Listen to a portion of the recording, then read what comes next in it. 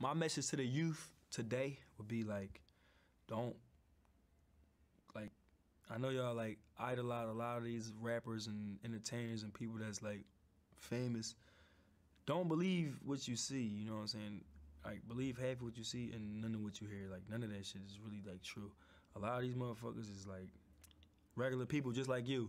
They just putting on a facade. So don't go out there and be doing all this extra goofy shit, like thinking that you gotta do this shit to be a big person or you gotta do this shit to make money. Like, there's so many ways for you to do this shit. Like, just be you and don't let another person's life, like, make you hate what you doing, you know what I'm saying? Because at one point in time, nigga, everybody was right where you was at. You feel me? A fan of somebody else shit, just watching, just looking. You know what I'm saying? So you can do the same thing that person doing. Just you don't gotta follow in their footsteps. Do your own thing. Just be your own person.